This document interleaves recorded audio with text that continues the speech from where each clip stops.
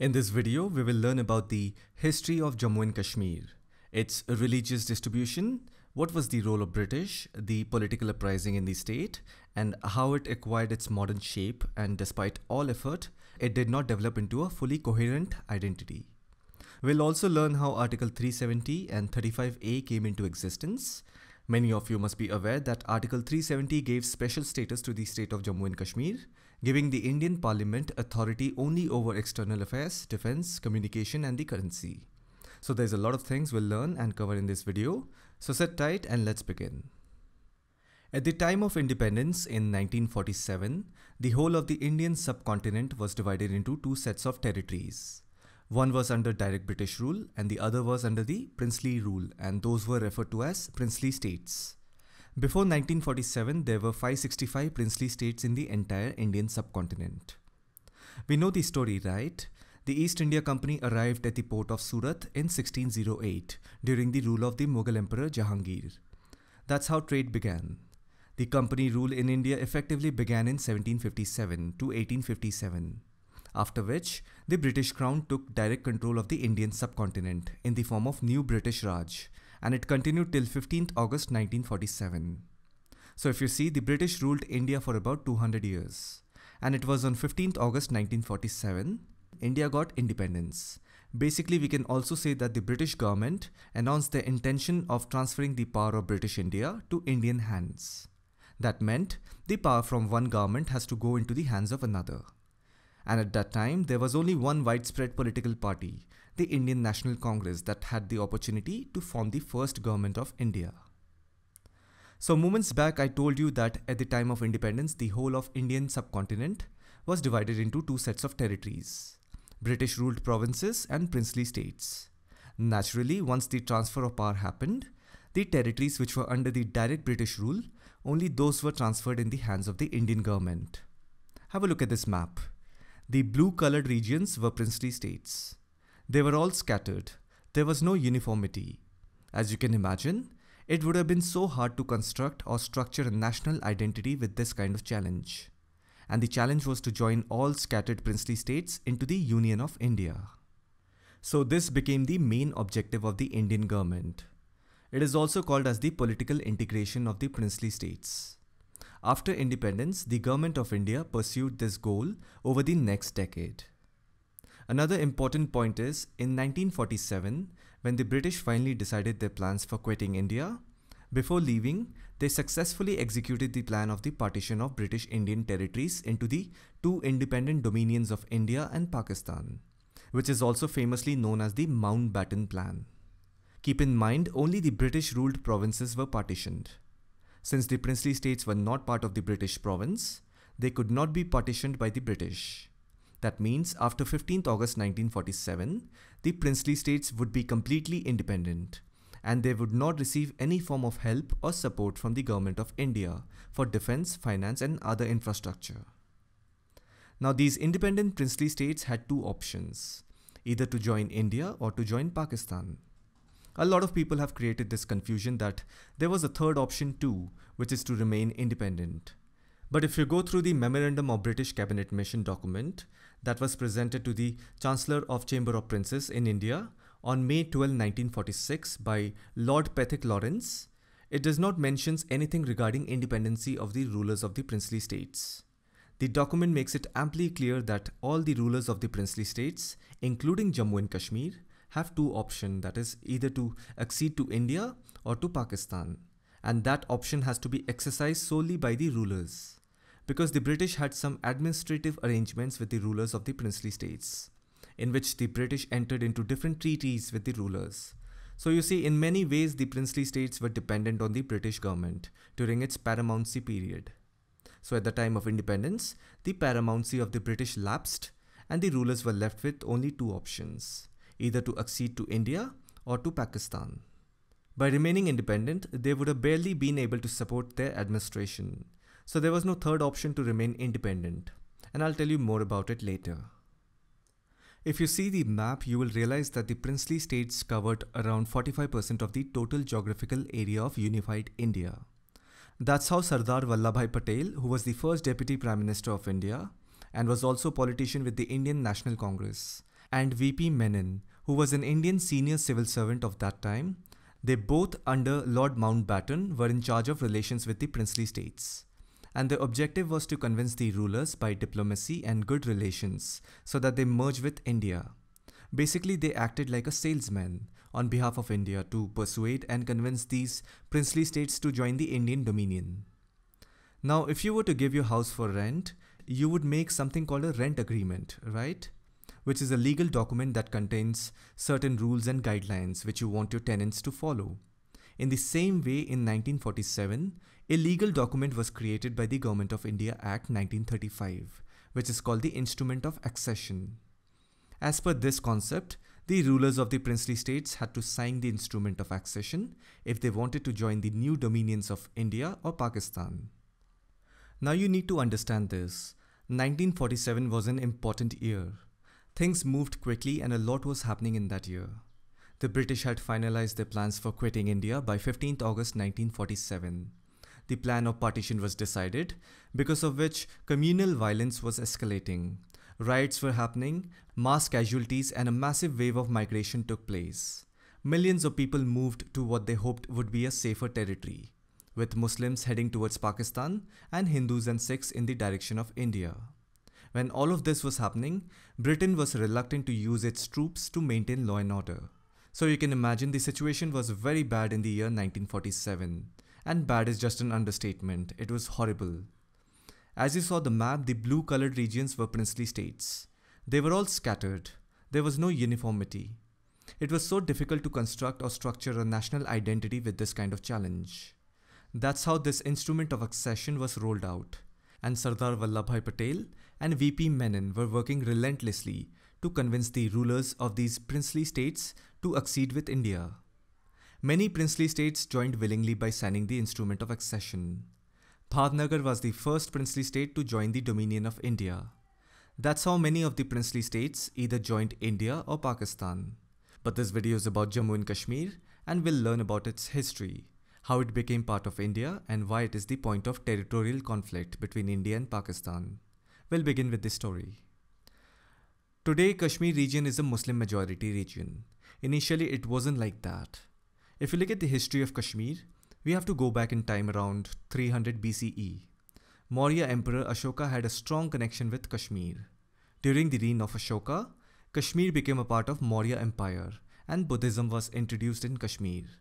He even founded the city of Srinagar. By the 4th century AD, Kashmir became a learning place for both Buddhism and Hinduism. In fact, Kashmiri Buddhist missionaries helped spread Buddhism to Tibet and China. After 7th century, significant developments took place in Kashmiri Hinduism. In the centuries that followed, Kashmir produced many poets, philosophers and artists who contributed to Sanskrit literature and Hindu religion. It was during the 11th century, Mahmud of Ghazni made 2 attempts to conquer Kashmir, but he did not succeed. Hence, we can say that Islam started arriving in North India in the 12th century via the Turkic invasions, but it wasn't that extreme. However, it was during the middle of 14th century, a Tibetan Buddhist refugee named Rinchana, who later converted to Islam and established the first Muslim dynasty in Kashmir. Since then, Islam gradually became the dominant religion in Kashmir. Then the Mughal rule started in 1526. Kashmir did not witness any direct Mughal rule till Akbar became the Mughal emperor.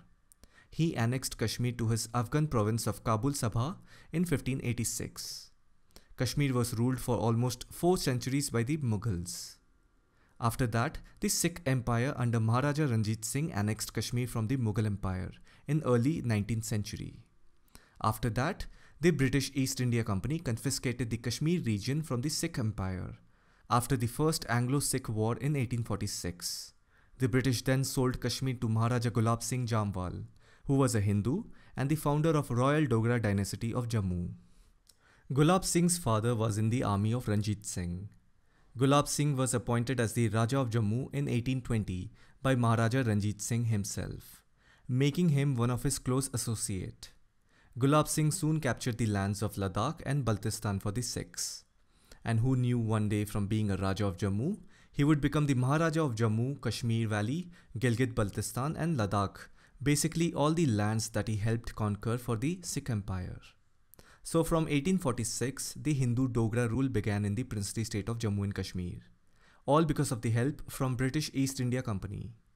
If you see, for Maharaja Gulab Singh, it is because of the British East India Company that Kashmir was added to his princely state.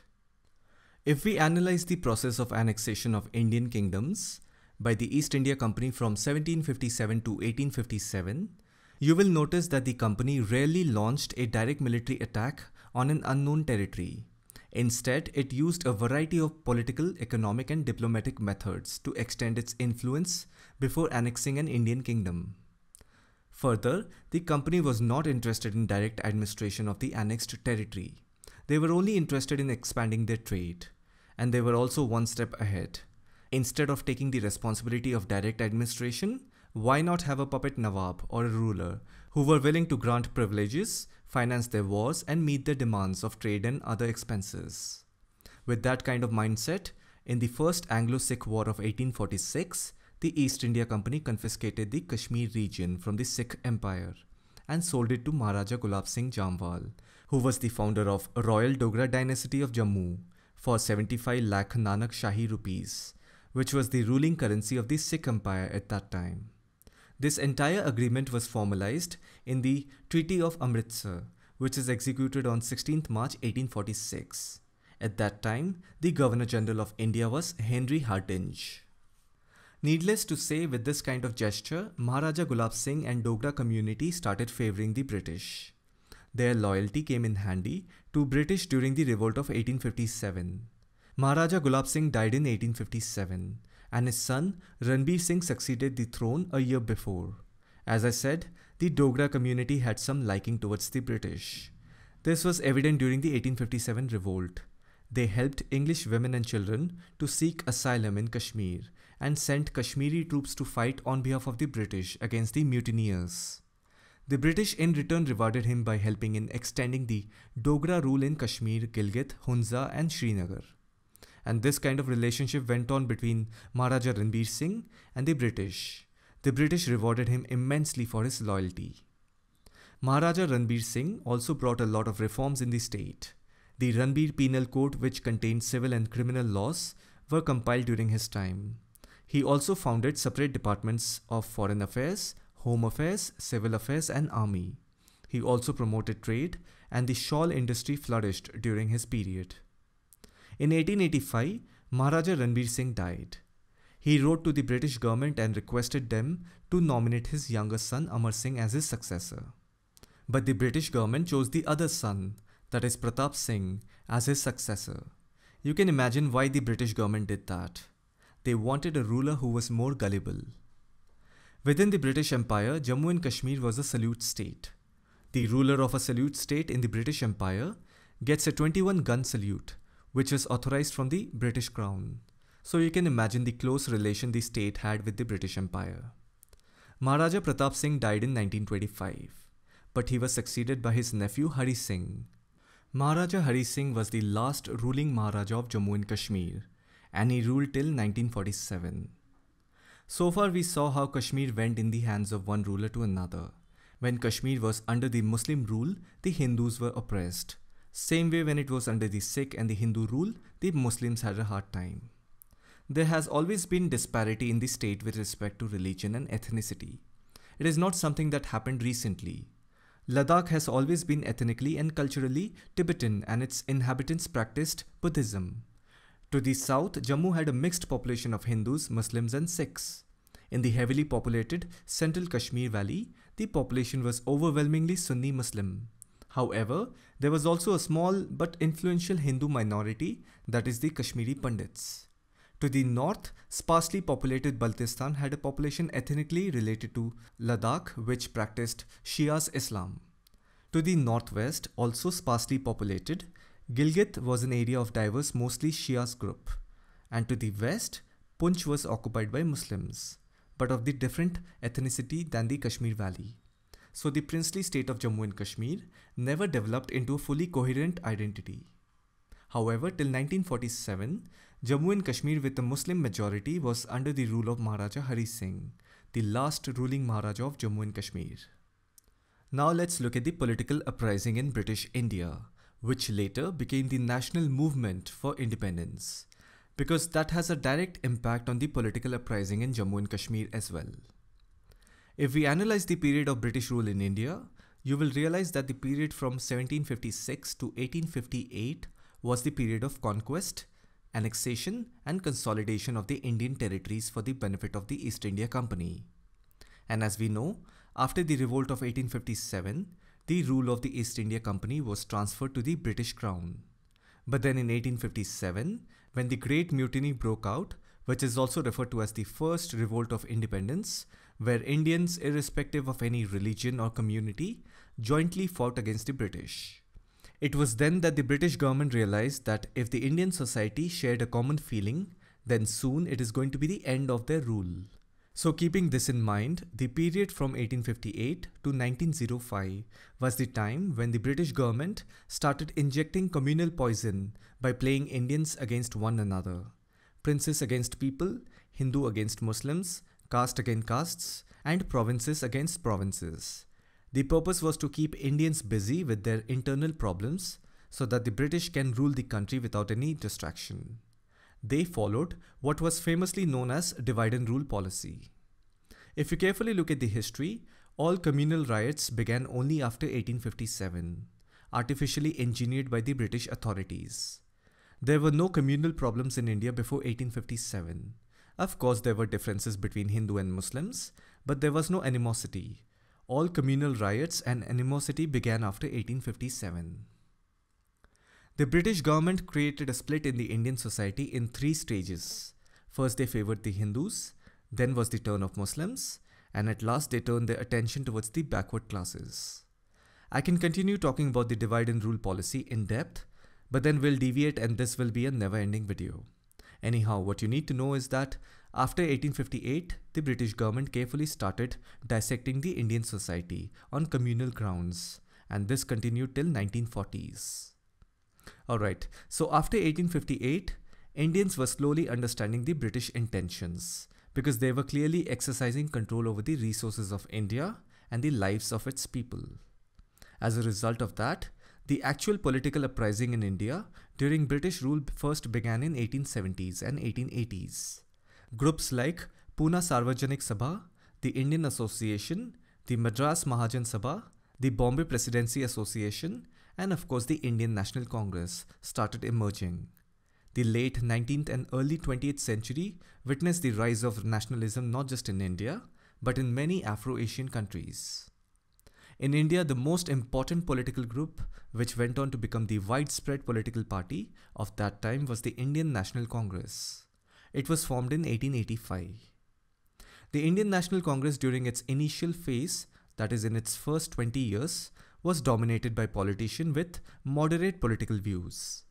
These moderates used petition, prayers, meetings, leaflets and pamphlets, memorandum and delegation to present their demands in front of the British government. Moderates were not able to achieve notable goals other than the expansion of the Legislative Council by the Indian Council Act of 1892.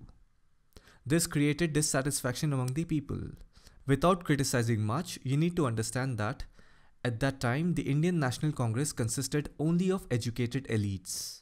Not everyone saw Congress from same lenses. By the 1890s, many Indians began to raise questions about the political style of the Congress.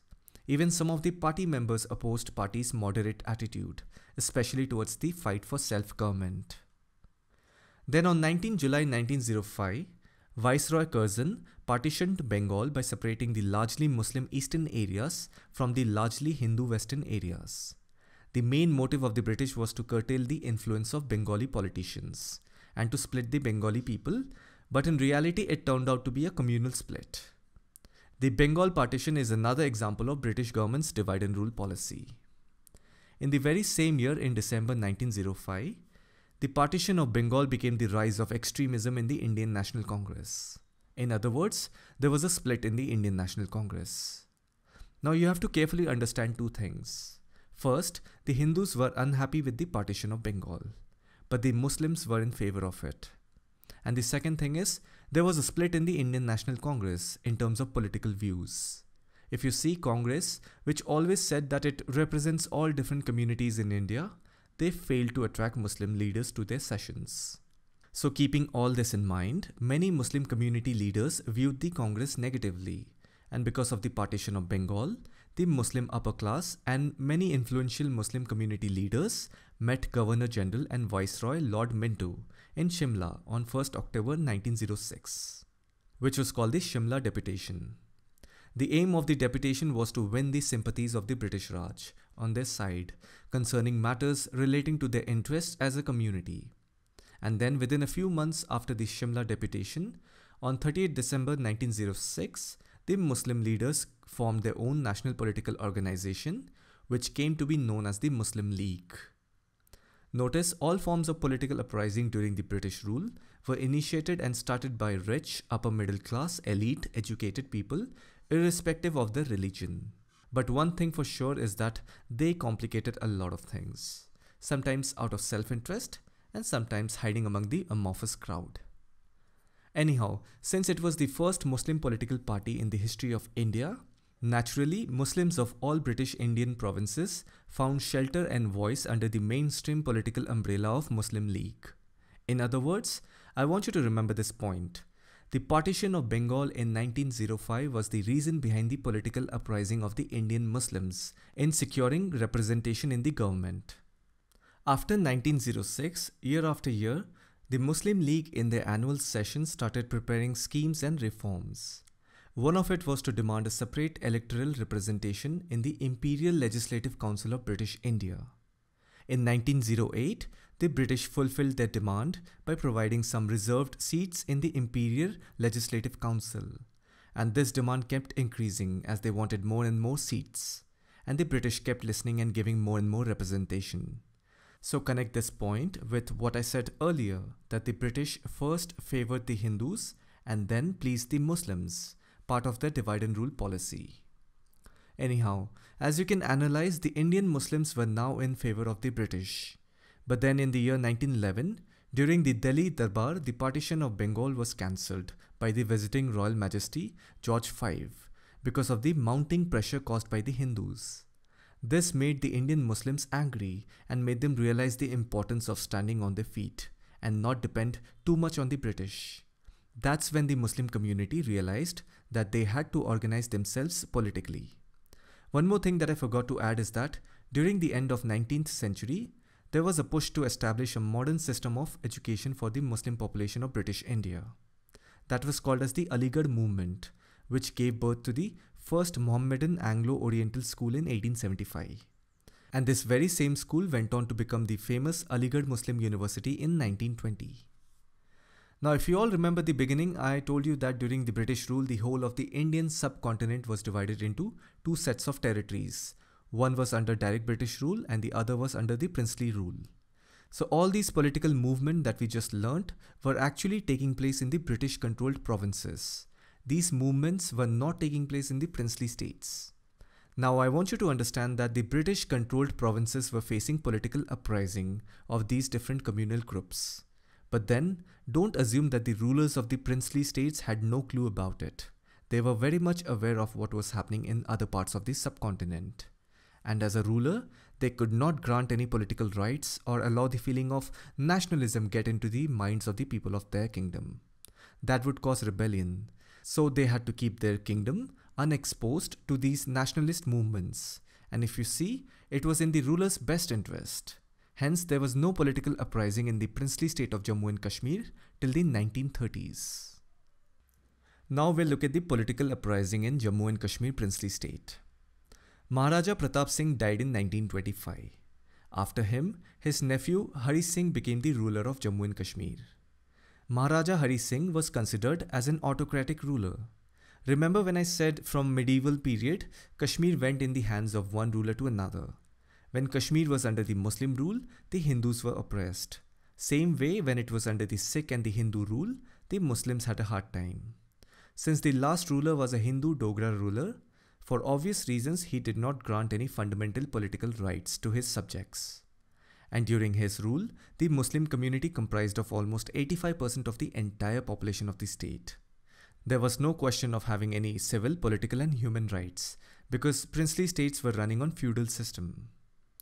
As I said, there was no political uprising in the state of Jammu and Kashmir till the 1930s. But then it had to happen someday.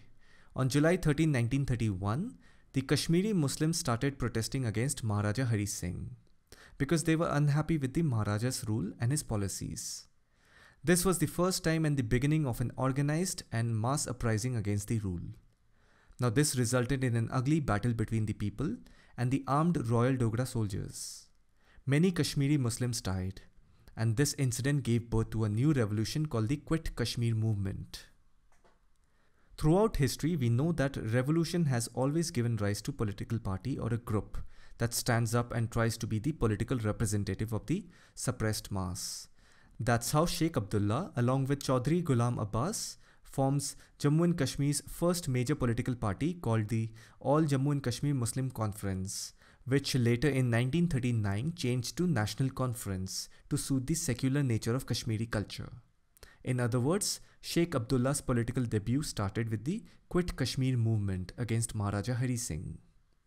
By the way, Sheikh Abdullah studied in Aligarh Muslim University, where the idea of two-nation theory emerged. So he knew about the Muslim League and its objectives, and how to embark on a political journey. After 1931 Kashmir agitation, on April 1932, Maharaja Hari Singh appointed the Glancy Commission.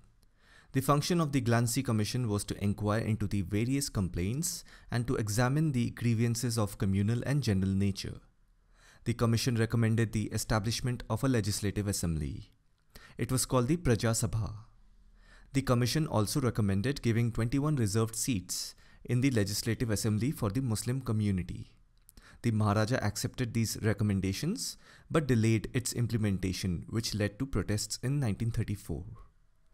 In September 1934, the first elections of the Praja Sabha, that is the state's legislative assembly, were held. Sheikh Abdullah's party, All Jammu and Kashmir Muslim Conference, won 14 of the 21 seats reserved for Muslims. Then in 1937, Sheikh Abdullah met Jawaharlal Nehru for the first time. Since Nehru was a leader of the Indian National Congress, who was demanding similar rights for people of British India provinces. And I also said at that time princely states didn't have any sort of government. It was basically running on feudal system. There was a group called All India States People's Conference that was formed in December 1927. So the objective of this group was to start political movements in the princely states. That means till 1927, the people of princely states did not have any sort of exposure to any nationalist movement. It was only in 1930s this revolution started. This is an important point to remember when it comes to knowing the political uprising in India during British rule. Anyhow, in 1937, Sheikh Abdullah met Jawaharlal Nehru for the first time. Since Nehru was the leader of the Indian National Congress, who was demanding similar rights for people of British India provinces. And Nehru was also in support of the people of princely states in their struggle for a representative government. So naturally, these two became friends and political allies, and they started helping each other. Maharaja Hari Singh was fully aware of all these things.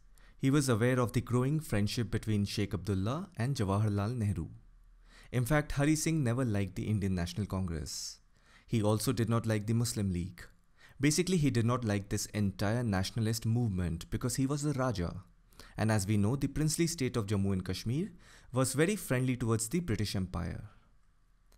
In 1937 provincial elections, which were held in British India under the Government of India Act 1935, elections were held in 11 provinces, and they are Madras, Central Provinces, Bihar, Orissa, United Provinces, Bombay Presidency, Assam, Northwest Frontier Province, Bengal, Punjab and Sindh. Out of these 11 provinces, the Indian National Congress won in 8. The 3 provinces where they could not form the government were Bengal, Punjab and Sindh. On the other hand, the All India Muslim League failed to form the government in any province. And that's when the Congress rule first began in British India from 1937 to 1939. Muslim League then started attacking the Congress regarding its insensitivity towards Muslim culture. In March 22, 1940, the All India Muslim League leaders assembled in the Sindh province, which was known as the Lahore Conference. There they passed a resolution for the establishment of a separate homeland for the Muslims of British India. So basically the creation of Pakistan was decided in 1940, that is 7 years before independence. Now going back to the political movement in Jammu and Kashmir, as I said, the National Conference was the leading political party in Jammu and Kashmir under the leadership of Sheikh Abdullah. And I have also told you the reason why he changed the name of his party to National Conference, because initially it was Jammu and Kashmir Muslim Conference. But then in 1939, he changed it to National Conference to suit the secular nature of Kashmiri culture. And we also know that the friendship between Sheikh Abdullah and Jawaharlal Nehru was growing. Now what happened was in 1940, when the Pakistan resolution was passed, few leaders of the National Conference Party led by Chaudhry Ghulam Abbas started disliking Abdullah's leaning towards Nehru and the Congress. And also they did not like his secularization of Kashmiri politics. So naturally in the year 1941, a group led by Chaudhry Ghulam Abbas broke off from the National Conference Party and restarted the old Muslim Conference. In a matter of time, this new party, the Muslim Conference, started aligning itself ideologically with the All India Muslim League and supported its call for an independent Pakistan. And they started asking for support from the Muslims of the Jammu region and from the Kashmir Valley. In April 1944, Sheikh Abdullah proposed a Naya Kashmir program to the Maharaja, calling for a constitutional monarchy. A constitutional monarchy is a form of government in which a non-elected monarch functions as the head of the state, within the limits of a constitution. Political power in a constitutional monarchy is shared between the monarch and an organized government. This move was criticized from the Muslim Conference, who said that Sheikh Abdullah was doing it to boost his own popularity. In the very same year, 1944, Muhammad Ali Jinnah visited Kashmir during the summer in support of the Muslim Conference, because Jinnah wanted Kashmir to be part of Pakistan. But Sheikh Abdullah had something else in his mind. He was not very keen in joining Pakistan. It is very evident, otherwise he could have joined the All India Muslim League long back. Instead, he leaned more towards the Indian National Congress, because I think somewhere he knew that Pakistan would be a theocratic state, and on the other hand, India had a secular credentials. Just to say a few more words on Sheikh Abdullah, just think for a second. Let's say Sheikh Abdullah really wanted to free the Kashmiri Muslims from the Dogra rule. Let's say for a second he's right in whatever that he's doing. But then it would be ridiculous to think that his party had all the good people with good intentions. That is why some of the Muslim leaders broke away from his party and his ideology. And then he did not even consider joining the Indian Muslim League. So all of this tells me that he had some other intentions in his mind. And the same can be said about the Congress. I personally don't think Jawaharlal Nehru had all the good intentions in the world. The same goes for Jinnah. So I think they all had their own personal intentions. Anyhow, in May 1946, Sheikh Abdullah launched the Quit Kashmir movement against the Maharaja. He was then arrested and charged with sedition. When he got arrested, you can easily guess who came for his help. Jawaharlal Nehru came for his help, but he was denied entry into the state. In June 1946, the leaders of the Muslim Conference met Jinnah in Karachi and were told to capitalize on the failure of Sheikh Abdullah to unseat the Maharaja. You can imagine that there was a massive pressure on the Maharaja. One from the National Conference Party for arresting Sheikh Abdullah. The second pressure came from the Muslim Conference after meeting Jinnah. And the third pressure came from Jawaharlal Nehru. In the same month, British cabinet mission came to India to discuss the transfer of power. The main objective of cabinet mission was to find out ways and means for the peaceful transfer of power in India and to create an interim strong central government. It rejected the Muslim League's demand of Pakistan. It was in full support of India's unity. The cabinet mission also advised the rulers of the princely states to enter into negotiations with the successor government. After hearing the plan of British cabinet mission, in the month of July 1946, Maharaja Hari Singh used his own brains and declared that Kashmiris would decide their own destiny without any outside interference or any government. After hearing this, the Muslim conference started stirring some anti-Hindu sentiments in the guise of Muslim unity. Also, the fact that the Muslim League rejected the cabinet mission's proposal. In August 1946, Jinnah, along with rejecting the resolution, he called on all Muslims throughout India to observe a direct action day for demand of Pakistan. There was a massive communal bloodshed between Hindus and Muslims in Calcutta. For more on that, you must read about the direct action day. Anyhow, in January 1947, elections were held for the Jammu and Kashmir State's Legislative Assembly. This time, the Muslim Conference won 16 of the 21 Muslim seats. Because Sheikh Abdullah was in prison, and the objective of Muslim Conference was to merge Kashmir with Pakistan. In March 1947, communal violence broke out in the state of Punjab. This was actually the extension of 1946 Direct Action Day. If you remember, on 19th August 1946, there was a massive communal riot between Muslims and Hindus in the city of Calcutta. It was declared by Muhammad Ali Jinnah in demand for Pakistan. So this riot had spread till Punjab, and then some Muslim League leaders in the northwest frontier province had sent agents to Kashmir to prepare the people for a communal riot. Keep in mind, Sheikh Abdullah during this time was still in prison. In the middle of all these communal riots, Lord Mountbatten arrived in India as the last Viceroy of India. On 3rd June 1947, Mountbatten proposed the partition plan to divide British India into independent dominions of India and Pakistan. He visited Kashmir for 5 days to persuade the Maharaja to accede to India or Pakistan. The Maharaja showed reluctance. In the month of August 1947, the leaders of the Muslim League and Indian National Congress formally communicated their acceptance of the plan for the partition of the subcontinent into Pakistan and India.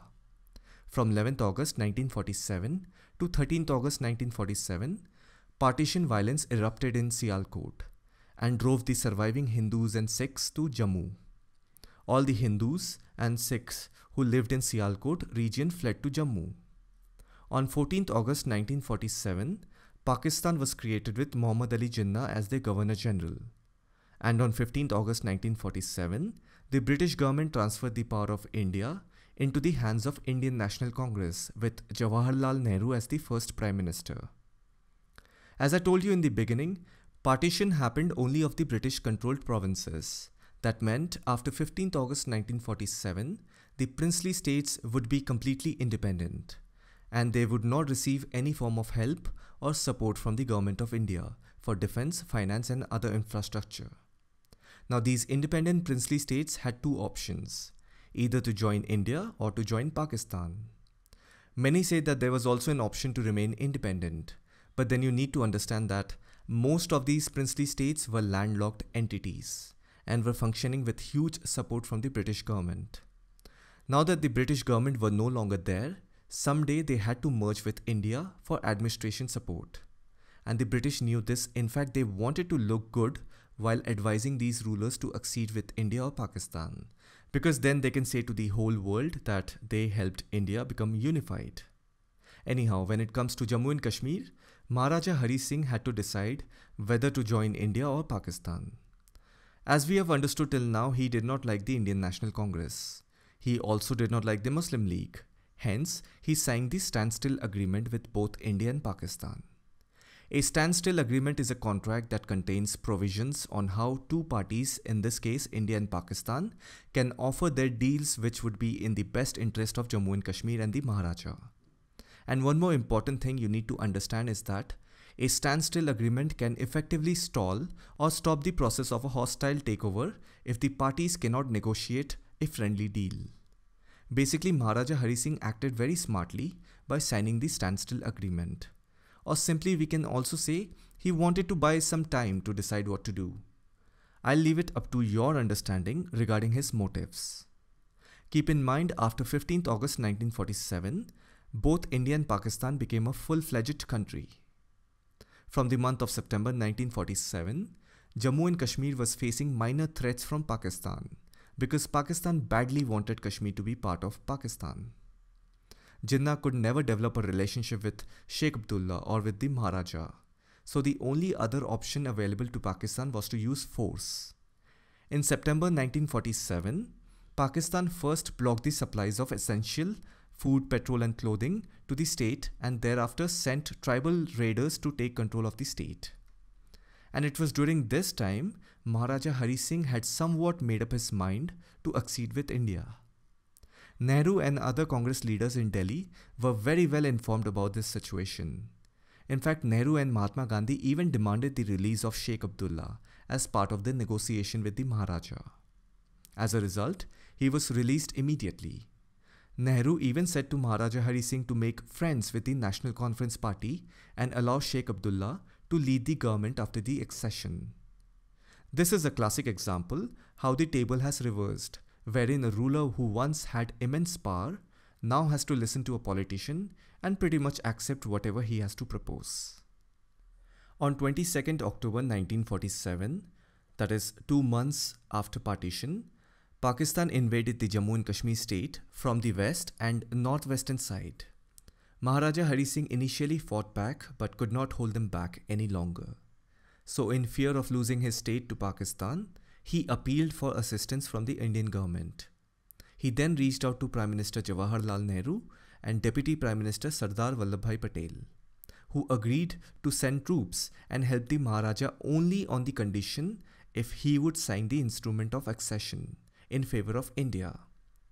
Many of the western districts of Jammu and Kashmir were invaded and captured by the Pakistani troops. On 26 October 1947, the Maharaja signed the instrument of accession and acceded to the state of Indian Union, handing over its control of defense, external affairs and communication to the Government of India in return for military aid.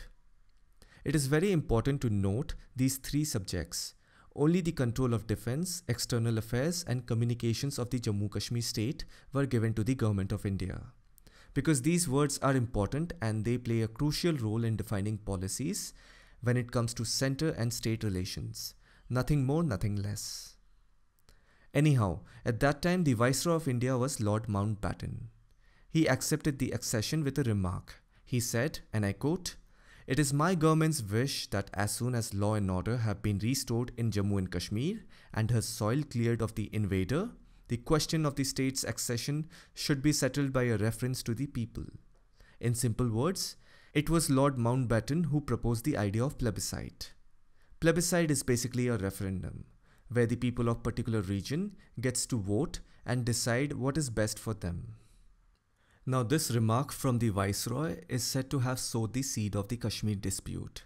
He was the last Viceroy of India and also the first Governor General of independent India. His tenure lasted till 30th June 1948. For a second, just think about it. At the time when Maharaja Hari Singh was signing the instrument of accession, we know that he was being attacked by the Pakistani troops and the Pathan tribals from the western and the northwestern side. He was pleading to the Government of India for help. That means he was not in a demanding position. I personally sometimes think if the Government of India had wisely laid out their demands, which included joining India with no condition whatsoever, the Maharaja anyhow would have accepted because he was in fear of losing his kingdom to Pakistan. The Maharaja would have anyhow accepted whatever the demand the Indian government had laid out in front of him. Had it not been for Lord Mountbatten and his remark, the outcome would have been totally different today. Anyhow, Lord Mountbatten's remark and the offer made by the Government of India to conduct a referendum or plebiscite to determine the future status of Kashmir led to dispute between India and Pakistan regarding the legality of the accession of Jammu and Kashmir to India. Because you need to understand this. Lord Mountbatten and the Government of India were on one side, supporting the idea of plebiscite. But Pakistan, along with Muhammad Ali Jinnah as their Governor General, were not in favor of plebiscite. Because you need to recollect what happened to the state of Junagadh. Junagadh was a princely state with Hindu majority and a Muslim ruler. In 1947, the Muslim ruler of Junagadh acceded to Pakistan. Remember the instrument of accession? It says it is up to a ruler to decide whether to join India or Pakistan. That's how in 1947, Junagadh joined Pakistan. But in 1948, the Indian government proposed a plebiscite and the people of Junagadh chose to join India. So this incident had some impact on Jinnah. Plus, the presence of Indian army in the state of Jammu and Kashmir convinced Jinnah that a plebiscite under the supervision of the Indian army would not be a fair one.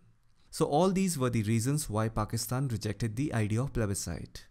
They simply believed that Kashmir, with its massive Muslim majority, belonged to Pakistan as an essential element in an incomplete partition process.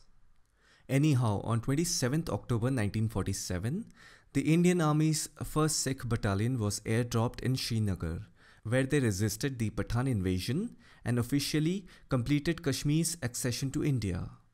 On 31st October 1947, Sheikh Abdullah was appointed as the head of the emergency administration in Kashmir. On 1st November 1947, Lord Mountbatten and Muhammad Ali Jinnah met in Lahore. Mountbatten offered India's proposal that the accession of Junagadh, Hyderabad and Kashmir should be decided by an impartial reference to the will of the people in the form of a plebiscite. Jinnah rejected the offer. He basically wanted these Muslim majority regions to be part of Pakistan. On a side note, the western districts of Kashmir was erupting with violence. In November 1947, shortly after the state's accession to India, the Hindu leaders launched the Jammu Praja Parishad with the objective of achieving the full integration of Jammu and Kashmir with India. They believed Sheikh Abdullah was being a communist with anti-Dogra sentiments. On 28 December 1947, Mountbatten recommended India to take the matter of Kashmir to the United Nations, where he says it would have a cast iron case. He believed the United Nations would order Pakistan to withdraw its troops and allies from Kashmir region. The proposal was discussed in the Indian cabinet. All throughout the end of December and beginning of January 1948, India and Pakistan constantly argued and presented their case on the Kashmir issue in the United Nations. Just war and diplomacy was going on. On 28 January 1948, Sheikh Abdullah, as a member of the Indian delegation to the United Nations Security Council, raised the possibility of independence for Kashmir. He even said, these are his words, and I quote, "How raiders came to our land, massacred thousands of people, mostly Hindus and Sikhs, but Muslims too, abducted thousands of girls, Hindus, Sikhs and Muslims alike, looted our property and almost reached the gates of our summer capital, Srinagar." So you can imagine that so much was happening in Kashmir after the partition. There was a total chaos and communal violence. Lord Mountbatten remained the Viceroy of India till the mid of 1948, and still there was no effort made by the British government in sending British troops to maintain law and order. I'm not saying to fight, but at least to maintain law and order, the British should have helped. There was no attempt of any kind. And then on the other hand, Sheikh Abdullah was exploring the possibility of independent Kashmir. Because Kashmir had Muslim majority, and if it fell in the hands of Pakistan, Sheikh Abdullah knew that it wouldn't be a good deal for him. Because his party already had a fallout in the 1930s, wherein some leaders of his own party joined the Muslim League in support of Pakistan, and they disliked Abdullah. And another thing is, if Kashmir fell fully in the hands of Pakistan, he would have had a hard time getting elected in the region of Jammu, because the people of Jammu and other eastern district of the state saw Sheikh Abdullah with anti-Hindu sentiments. And if you notice, till now his party National Conference was winning the provincial elections on communal basis, and that too on reserved Muslim seats. And I also believe that if Abdullah had publicly said that let's join India permanently, I'm sure a lot of Muslim population in the Kashmir Valley and also in Jammu wouldn't have connected with him and would consider him as an agent of the Indian National Congress or a sympathizer of the Hindu Dogra community. So I believe Sheikh Abdullah knew his politics well, and he wanted to be at the center. And the central option was to accede with India and remain united with India, get all the help from the Indian government to stabilize the situation, but he did not want the Indian government to interfere in the internal affairs. In other words, he wanted to have maximum possible autonomy. Basically, he wanted to govern the entire state of Jammu and Kashmir independently. Sheikh Abdullah took oath as the Prime Minister of Jammu and Kashmir on 17th March 1948 with the support of Prime Minister Jawaharlal Nehru, the Indian National Congress and also Maharaja Hari Singh. On 1st January 1949, a ceasefire between India and Pakistani forces left India in control of the eastern part of Kashmir Valley, which consisted most of the Jammu province and Ladakh, while Pakistan gained control of the western districts, comprising the present-day Azad Kashmir, the Gilgit Agency and the Baltistan, which is today collectively known as POK. Basically, the government of India was doing all the work to stabilize the state of Jammu and Kashmir. Now 1 year has already passed since partition. India had to draft the constitution, which as we know came into effect on 26 January 1950. The task of forming the constitution was given to the Constituent Assembly, which was formed in 1946. Now in the year 1949, Sheikh Abdullah and Maharaja Hari Singh came to some sort of agreement that Jammu and Kashmir should remain united with India with maximum possible autonomy. But please don't think they became very good friends. They just came to a common agreement. So on 16 June 1949, nominated by the Maharaja, Sheikh Abdullah and his colleagues joined the Constituent Assembly of India. In the same month, the Maharaja announced his son, Karan Singh, to be the governor of the state. Now, if you read the full text of the Instrument of Accession, which was signed by Maharaja Hari Singh, in that clause 7 says, "Nothing in this instrument shall be deemed to commit me in any way to acceptance of any future constitution of India, or to fetter my discretion to enter into arrangements with the government of India under any such future constitution." It was this clause that made Sheikh Abdullah demand Article 370 from the government of India, because he was driven by his ambition to be the ruler of independent Jammu and Kashmir. Now the question is, was the Maharaja in favor of Article 370? I mean, when we read the full text of the Instrument of Accession, it does look that Maharaja knew what he was doing and he was pretty much aware of it. He clearly mentions that there is no way he wants to accept any future constitution of India. So the question is, was the Maharaja really in favor of Article 370? Or it was just the idea of Sheikh Abdullah and his party? So let me answer that. Well, the Maharaja had different outlook on it, but he was in favor of Article 370. Although he did not design it, but he was in favor of it. You know why? Because it would help him to keep his throne. He was thinking like the British Empire. Even today, the United Kingdom has a monarchy, and then there is the British Parliament.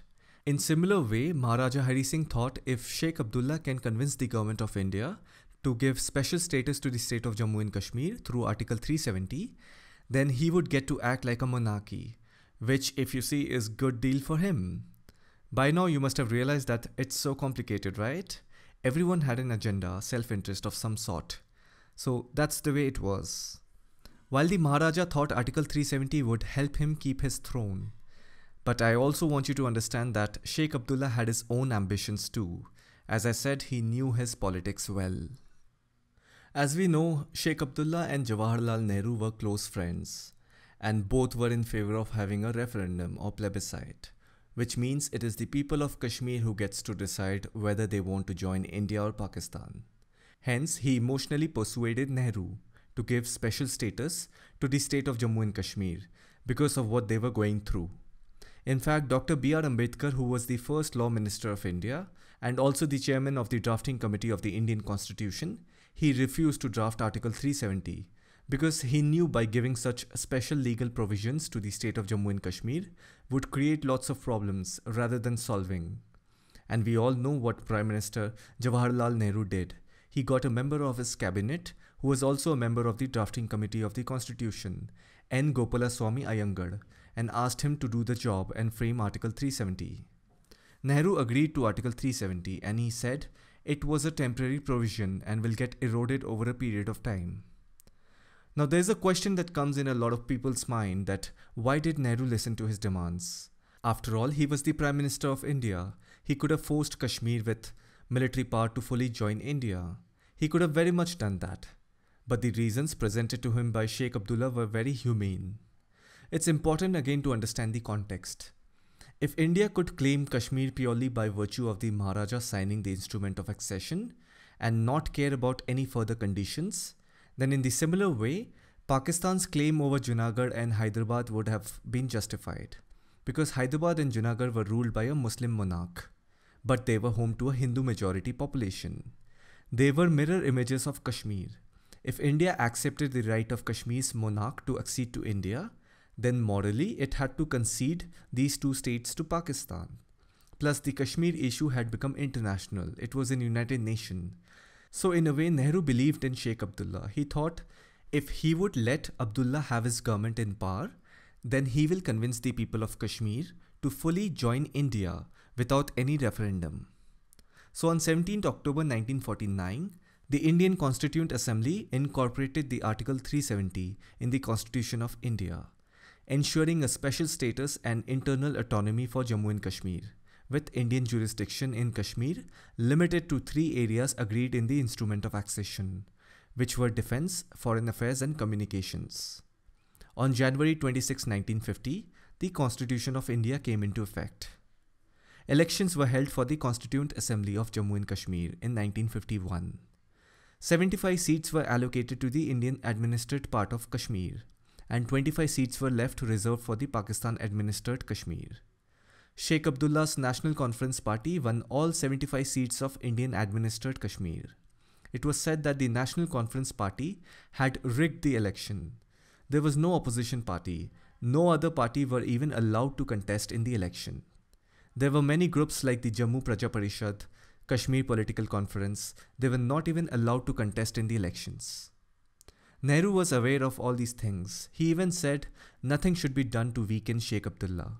Somewhere Nehru believed in Sheikh Abdullah and thought if I let him have his government in power, then he will convince the people of Kashmir to fully join India without any referendum.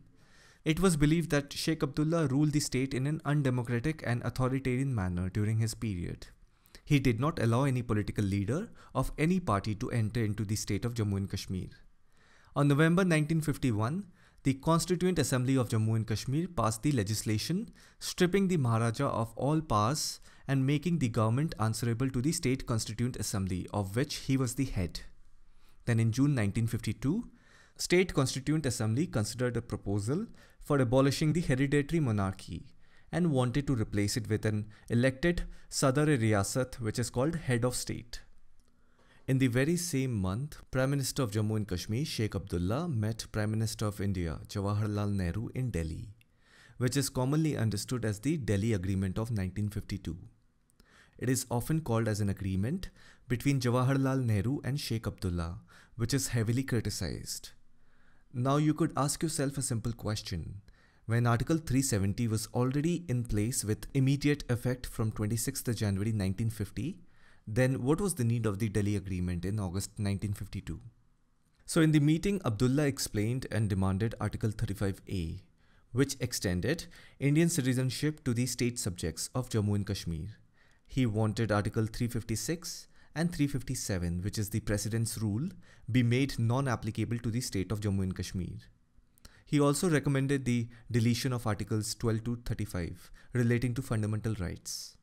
Then he also wanted the withdrawal of central services such as Indian Administrative Service and the Indian Police Service. And there were many more such illegitimate demands. You see, after the 1951 state elections, Sheikh Abdullah and his government were running the state in an undemocratic manner.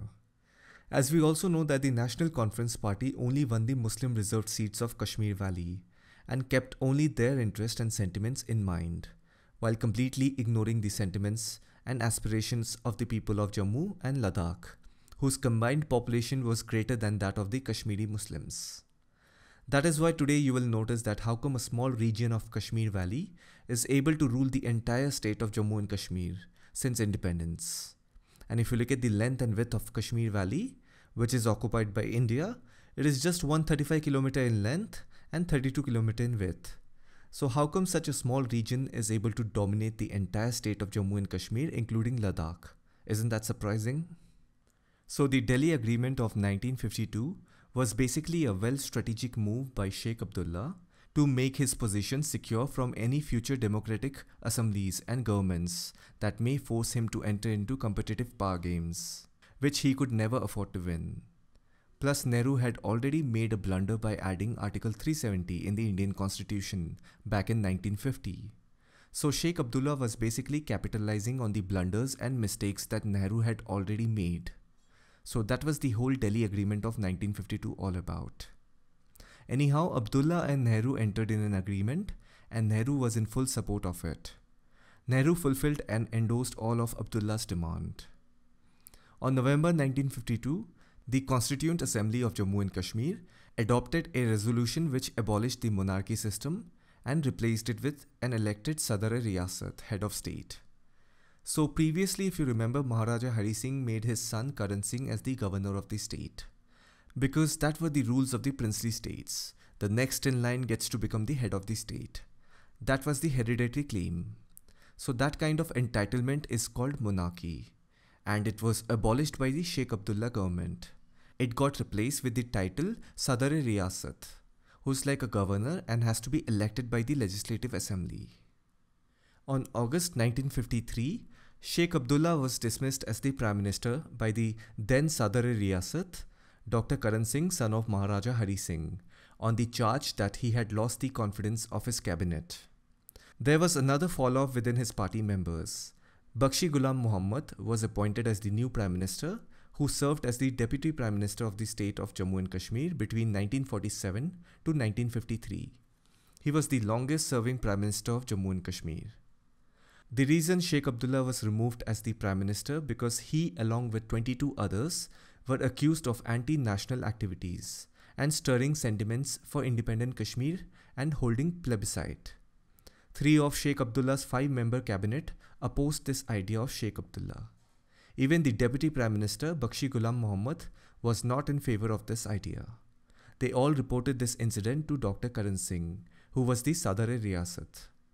Even Jawaharlal Nehru was in favor of Sheikh Abdullah's arrest after seeing the evidences. Because if you remember, Nehru supported and strengthened Abdullah because he thought he is going to convince the people of Kashmir to join the Indian Union without any referendum or plebiscite. On February 1954, the Constituent Assembly under the leadership of Bakshi Ghulam Muhammad passed a resolution confirming the accession of Kashmir to India. On 14th May 1954, with the help of a presidential order, Article 35A was incorporated into the Constitution of India. Now this article came into existence because of the existing Article 370. If you look at the Article 370 Section 1 Clause D, it allows the President to make certain exceptions and modifications to the Constitution for the benefit of state subjects of Jammu and Kashmir. In 1954, the President of India was Rajendra Prasad. On the advice of Jawaharlal Nehru and his cabinet as part of giving special status to the state of Jammu and Kashmir, they all made, or we can say forced, Dr. Rajendra Prasad to sign the constitutional order, bringing Article 35A into the Constitution of India. If you can recollect, this was part of the 1952 Delhi Agreement between Nehru and Sheikh Abdullah. Now the whole fuss about Article 35A is that if you want to add, delete or amend any article in the Constitution, it has to be done through a parliamentary procedure, which means first the bill has to be presented in both the houses of the parliament, and then it has to be passed in each house by a majority of the total membership. After that, it has to be presented to the President, who shall give his assent. Only then it can be added, modified or amended in the Constitution. Now when it comes to Article 35A, it totally bypassed the parliamentary route of lawmaking. It was never presented in any of the houses. It was directly sent to President Rajendra Prasad, and he was simply asked by Nehru to sign it. This is the whole problem with Article 35A. And as I said, demand of Article 35A was part of the 1952 Delhi Agreement between Nehru and Sheikh Abdullah. That is why Jawaharlal Nehru is heavily criticized for this move. Anyhow, because of Sheikh Abdullah's immediate arrest after his removal, his loyal party members started protesting in 1955 in demand of independent Kashmir and also demanded release of Sheikh Abdullah. One of Abdullah's senior leader, Mirza Muhammad Afzal Beg, launched a new campaign called the All Jammu and Kashmir Plebiscite Front, which became a direct opposition to the state government, which was now headed by Bakshi Ghulam Muhammad. Sheikh Abdullah was released for a short while. Again he was re-arrested and he was in prison for 11 years. So this became the famous Kashmir conspiracy case. Anyhow, Article 35A was officially added on 14th May 1954, through a presidential order. And it was intended to be a temporary provision. Why? Because it was derived from the main Article 370. If you look at the Article 370 Section 1 Clause D, that's where the presidential order was issued. And then if you see the whole Article 370 in general, it is a temporary provision. So naturally anything that is derived from Article 370 will be temporary in nature. Now the question is, if these two articles were temporary in nature, then why it never got deleted? Or was it ever meant to be deleted? To answer these two questions, I want you to first have a look at the instrument of accession, which was signed by Maharaja Hari Singh. In that clause 7 clearly says that nothing in this instrument shall be deemed to commit me in any way to acceptance of any future constitution of India, or to fetter my discretion to enter into arrangements with the government of India under any such future constitution. That means the state of Jammu and Kashmir could not be compelled to accept any future constitution of India. Further, if we analyze, then Jammu and Kashmir had full rights to draft its own constitution and to decide for itself what additional powers to extend to the central government. So Article 370 was designed to protect those rights, and the Article 35A is a byproduct of Article 370. If I have to summarize Article 35A, it basically gives the Jammu and Kashmir legislature to decide who all are permanent residents of the state, and based on that, the state will then give special rights and privileges in public sector jobs, acquisition of property in the state, scholarships and other public schemes and welfare. Now if the state government gets to decide who can stay in the state and who cannot, then naturally the government will allow those people who will favor their government. It's a good recipe for having a permanent vote bank. The state government can easily secure itself from any future democratic assemblies and governments that may force the existing state government to enter into competitive power games. Now you can imagine how strategically Article 35A was demanded by Sheikh Abdullah during the Delhi Agreement of 1952. Now through Clause 7 in the Instrument of Accession and Article 370, Jammu and Kashmir had the right to draft its own constitution. But then the Constitution of Jammu and Kashmir was adopted on 17th November 1956. Try to understand this carefully. We know that Article 370 was added to the Indian Constitution in 1949, and Article 35A was added in 1954. But then the Constitution of Jammu and Kashmir came in 1956 and came into effect on 26 January 1957. Without the constitution, the Jammu and Kashmir state had no law or a legislative assembly. So from 1950 to 1956, the Constituent Assembly of Jammu and Kashmir requested the Government of India that only those provisions of the Indian Constitution that corresponded to the original instrument of accession should be applied to the state, and that the state's Constituent Assembly, when formed, would decide on the other matters. And the Constituent Assembly of Jammu and Kashmir was formed in 1951. So it took them 5 years to draft their constitution. Till then, Article 370 was protecting them by giving special provisions.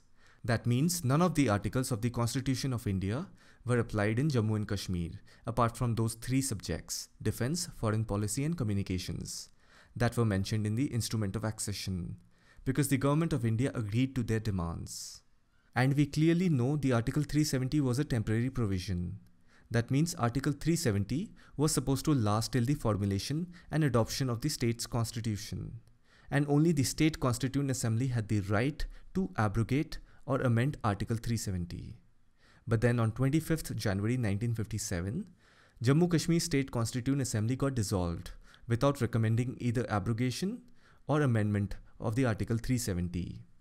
Next day, that is on 26th Jan 1957, Jammu Kashmir Constituent Assembly adopted its own constitution.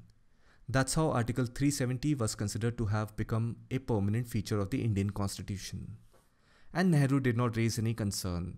Hence, it is very important to note that Article 370 was a temporary provision that was given on a compassionate ground to mitigate a volatile situation. But then it became permanent just to appease a certain segment of the population who belonged to the Kashmir Valley. As I've told you before, the length and width of the Kashmir Valley, which is occupied by India, is just 135 kilometers in length and 32 kilometers in width. Such a small region, but they are able to dominate the political structure of the entire state of Jammu and Kashmir including Ladakh, with the help of Article 370 and 35A. After adopting the constitution on 26 January 1957, elections were held for the first Legislative Assembly. Now in 1957, Jammu and Kashmir got its constitution and a Legislative Assembly.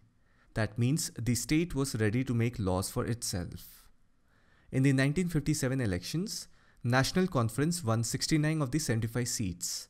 Bakshi Ghulam Muhammad continued as Prime Minister. In 1962, elections were held for the second Legislative Assembly. The National Conference again won 68 of the 74 seats. Again, Bakshi Ghulam Muhammad continued as the Prime Minister of Jammu and Kashmir for 1 year. In 1963, he was replaced by Khwaja Shamsuddin. In 1964, the government dropped all charges in the Kashmir conspiracy case. Sheikh Abdullah was released after 11 years. He was very much liked and adored by the people of Kashmir Valley.